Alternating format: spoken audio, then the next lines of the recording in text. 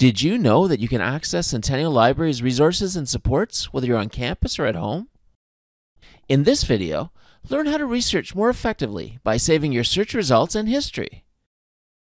On the library homepage, enter climate change into the search bar.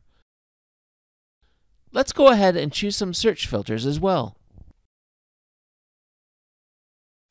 If there are articles or books that interest you from the results list, you can save these in a temporary favorites folder for later viewing. On the results page, you can do this by clicking on the pin icon located to the right of the title. All the collected articles or results that you saved can be viewed in the My Favorites folder by clicking the pin icon at the top of the results page.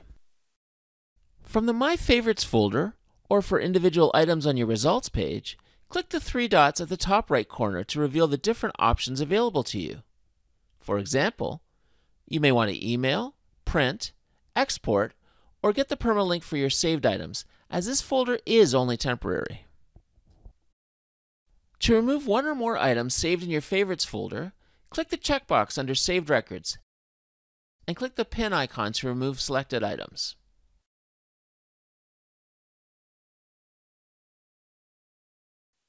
Saving searches can shorten your research sessions.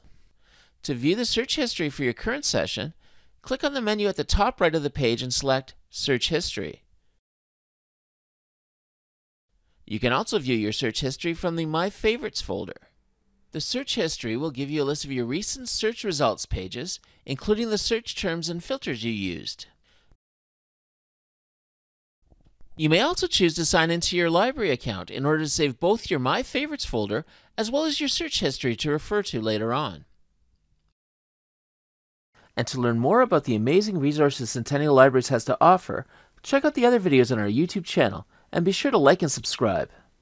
Centennial Libraries, we're here to help.